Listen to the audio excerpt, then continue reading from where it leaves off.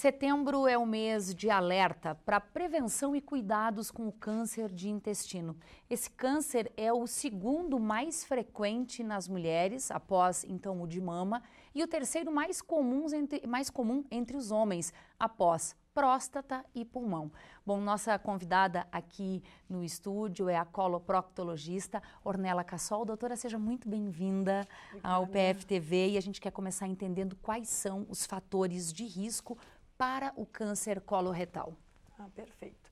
Os fatores de risco nós temos hoje para o câncer coloretal, o câncer de intestino, alguns bem conhecidos. Alguns que nós podemos modificar com o nosso estilo de vida e outros que nos acompanham. Os principais, então, são a idade, a partir dos 45 anos, que é a idade que os estudos mostraram que é onde aumenta a incidência, então onde nós devemos começar os métodos de prevenção. A história familiar, principalmente quem tem parentes de primeiro, segundo grau, e aqueles fatores que nós podemos modificar, como a alimentação, a ingesta de poucas fibras, o excesso da carne vermelha, a obesidade, sedentarismo, o álcool e o tabagismo são os principais fatores de risco para essa doença.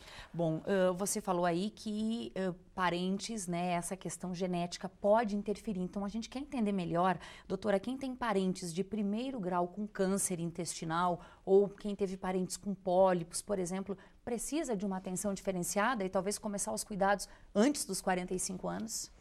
Sim, quem tem na história familiar os parentes que já tiveram câncer de intestino, a orientação é que se faça os exames de prevenção, a colonoscopia, mais precocemente. O que se orienta é 10 anos antes do que este familiar teve a doença. Agora, o que mais nos chama a atenção é que normalmente as pessoas não têm sintomas de que estão desenvolvendo um câncer no intestino. E aí, doutora, faz como para saber a doença? Se tem a doença ou não? Essa é a grande questão das campanhas de prevenção e que às vezes os pacientes têm dificuldade de entender. É uma doença silenciosa, então quando já apresenta os sintomas de dor, sangramento, alteração do hábito, geralmente ela está mais avançada. É nesse ponto que as campanhas pretendem chegar. Aos 45 anos, quando a gente não tem sintomas, é que deve-se iniciar os exames de prevenção. E aí sim é preciso buscar um especialista para que ele prescreva os exames necessários. Isso. O coloproctologista é o médico que faz exames de colonoscopia, juntamente com os endoscopistas, gastroenterologistas, e é o especialista que trata o câncer de intestino. Em casos da doença já apresentar sintomas, você nos trouxe aí alguns sinais, Quais os outros sinais que essa pessoa apresenta? Isso. Aos 45 anos, que é orientado o exame de sangue oculto, que é disponível na rede básica, e a colonoscopia, é quando o paciente ainda não tem sintomas.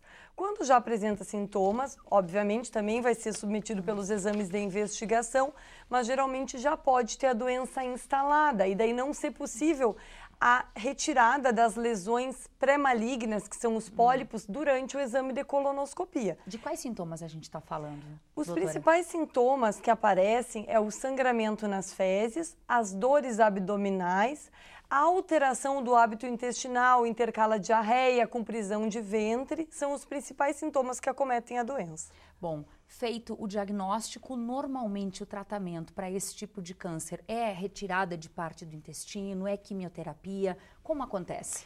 O tratamento melhorou muito nos últimos anos, inclusive com a videocirurgia, a laparoscopia.